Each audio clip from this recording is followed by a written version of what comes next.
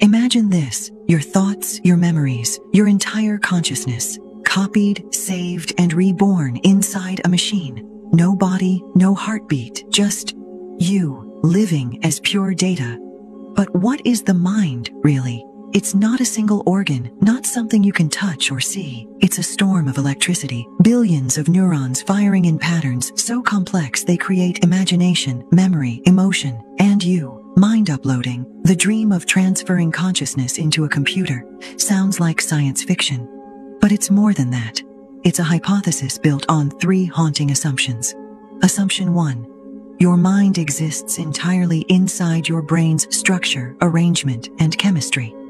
Every thought, every emotion, every moment of love or fear, all encoded in the physical connections between neurons. Meaning that, in theory, if we could map it all, every cell, every signal, we could recreate it. Assumption 2. Someday, we'll understand the brain well enough to simulate it. We're already close. Scientists can record memories, alter emotions, and even predict decisions before you're aware you've made them. AI models mimic neural activity, and brain mapping projects are slowly revealing the blueprint of consciousness itself. Assumption 3. A computer can host your mind. If the brain is a biological machine, could software replicate it? Could consciousness exist inside silicon instead of flesh? Here's where things get strange. If you upload your mind, the copy might believe it's you, with all your memories, your voice, your past. But your original self? You'd still be here. You'd die, while a perfect version of you continued, somewhere else.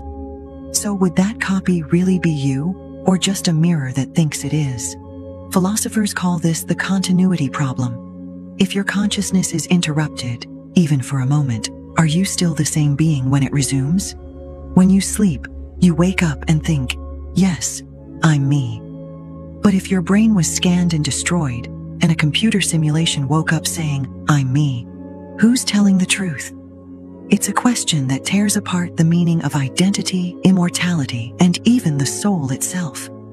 Maybe mind uploading isn't about living forever, but about ending yourself in a way so convincing no one, not even the machine, will notice you're gone.